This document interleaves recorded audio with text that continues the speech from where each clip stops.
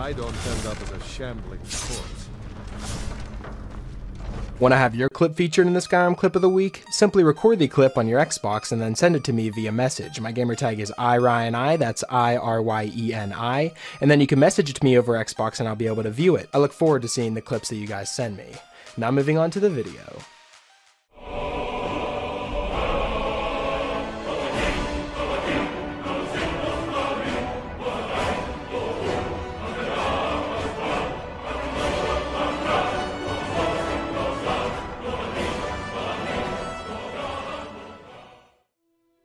Hey, what's up guys, it's Ryan and welcome back to another episode of Modded Monday. We're on week number 162 now, guys. I've picked out 5 new mods for you guys to check out and perhaps add them to your load order if you find them interesting. So let's just jump straight into it. Starting off at our number 5 spot, we have the MisterB's Lootable Things mod. Now the mod page reads that Lootable Things replaces static items into lootable ones physically and doesn't use any scripts. This includes static barrels, crates, wood piles, taproot balls, and mammoth tusks, and you can now find mead and mead barrels as well.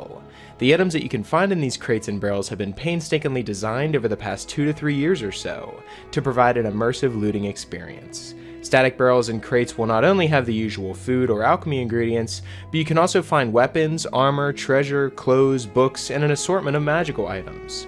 Don't forget that you might find packing straw or trash, which is the majority of items that you loot in here, because no one would just leave their things lying around. This mod has also been designed to be as mod friendly as they could make it, so it will not affect areas and locations such as shops, player homes, and inns. The safest place to put a mod like this would be higher up in your list and let everything else come after it. So I really like this idea for a mod because there's so many different types of crates in the game that aren't lootable. They're just there and serve no purpose, but this mod actually gives them purpose now and allows you to loot them, and if you place it higher up in your list, you could pretty much just forget it's there because it's only 1.04 megabytes. It's such a small mod that gives you access to many more items in the game and many more things to loot, and that's definitely why it's featured here at our number 5 spot, so I'd recommend downloading MisterB's Lootable Things mod and giving it a try for yourself.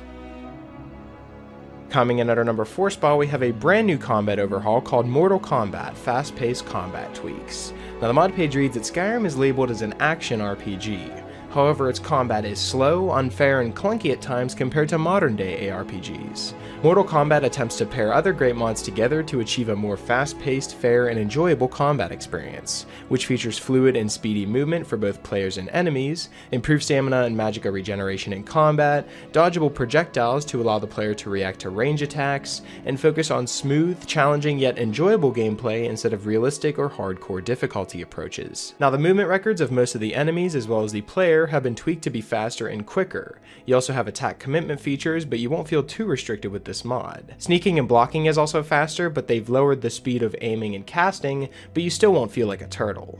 The spells in Skyrim are just ridiculously fast. You can't really dodge them by reaction time, and all you can do is sidestep and juke the enemies to miss. Mortal Kombat aims to counter this by reducing the projectile speed, and based on dodgeable arrows, spells, and shouts, they've reduced the speed of projectiles used by enemies by roughly half, including spells, shouts, dwarven spear bolts, and arrows, whether they be iron, steel, Falmer, ancient Nord, or Rickling spears. Some of the affected projectiles will be used by the player too. The only ranged attack that doesn't follow these rules would be the shock and lightning spells, because that wouldn't really make too much sense to slow them down. They've also reduced the stamina cost of a power attack, bash attack, and sprinting, as well as a reduced regeneration delay, and the power attack requires 25 stamina minimum. Bash attack requires 15 stamina minimum, instead of just being able to bash attack whether you have stamina or not. The attack range and reach is adjusted so that two-hand weapons swing a bit faster. Now, one of my favorite parts about this combat overhaul is it is so compatible with so many different mods. Whether you're using other combat overhauls such as Blade and Blunt or Wildcat, this mod will run alongside it, just as long as you place it in the right place in your load order.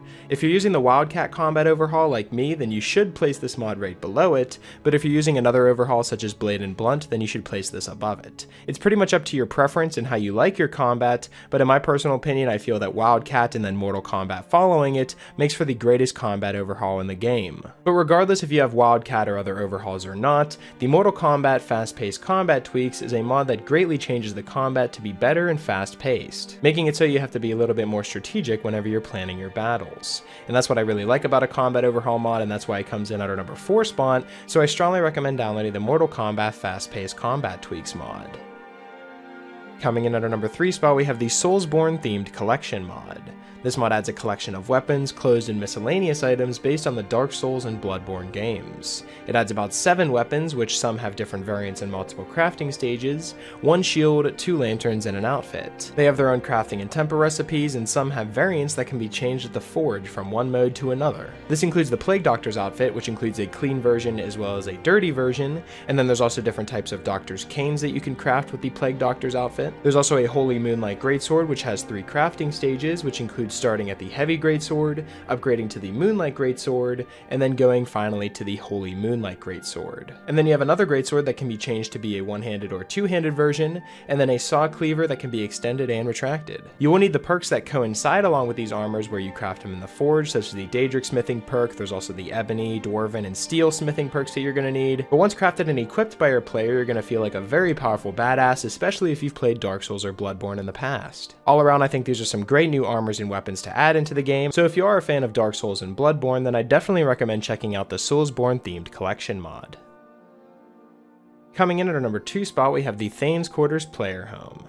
Now this mod adds the Thane's Quarters to the Blue Palace in Solitude in the Unused Wing, which is a medium-sized player home for your family and followers. It has tons of features, including a staff enchanting table, as well as all the other crafting stations in the game, a kids room for 3 and beds for 15 plus, a bathing room, a storage and basic display room, a jail, a dining room, bar and kitchen, a shrine room, a huge library, as well as many display racks and harvestable plants and crafted item storage. Now it's said that the Jarl of Solitude felt that after all of your heroic achievements, that the title of Thane just wasn't enough, so they restored the Unused Wing and granted it to their most valuable Thane, which is you. And as you can see, this is a great new player home that features everything that you're going to need in a player home, and it's all within one loading screen as well. You don't have to travel from room to room in order to store all your items. Everything is just all within one cell, and everything is very easy to access. It's very beautifully decorated and is very small in size, coming in at 231.22 kilobytes, so why wouldn't you want a mod like this on your load order? If you spend a lot of time in Solitude and you have a lot of Solitude overhauls in your mod list, then I'd strongly recommend checking out the Thane's Quarters Player Home and just adding more to Solitude so that it just becomes the perfect city. So that's definitely why the Thane's Quarters comes in at our number 2 spot, so I'd strongly recommend downloading it. Coming in at our number 1 spot, we have a very powerful mod called Void. Now this mod adds Dishonored-based powers that will make you feel godlike with custom mixed audio and visual effects. It'll make you feel immersed in both games at one time, which is something I've never heard from in a mod. Inspired by Dishonored, this mod adds new versions of Blink, Gaze, Bend Time, and many others. All of these effects combined give you the feel of Dishonored, yet keep you immersed into Skyrim.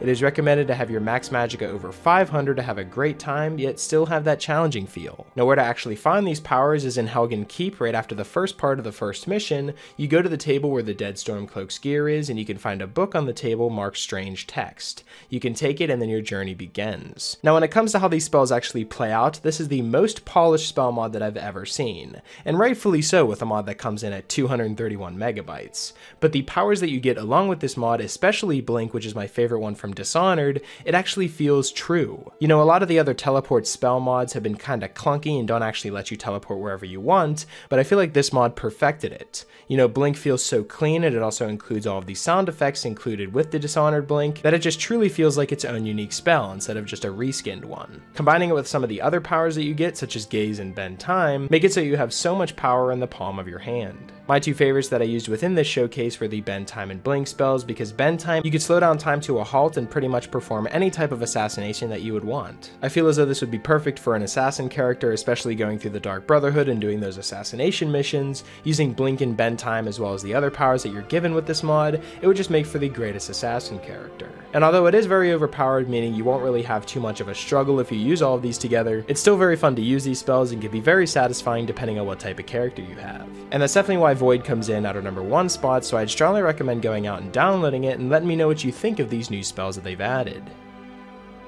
So that's pretty much it for this week's episode of the top 5 Skyrim mods of the week. Hopefully you guys did enjoy, and if you did, I'd appreciate it if you left a like and subscribe if you're new. It really helps me out a lot. And if you have any suggestions for mods you'd like me to cover in future top 5 mod episodes, be sure to let me know in the comment section below, or you can follow me on Twitter. I'll be sure to leave my Twitter in the description, and you guys can follow me on there and leave me suggestions to there as well. Special shout out to my Patreon supporters. Thank you guys so much for everything that you guys have done for me. And yeah, that's pretty much it. Hopefully you guys did enjoy, and I will talk to you guys later.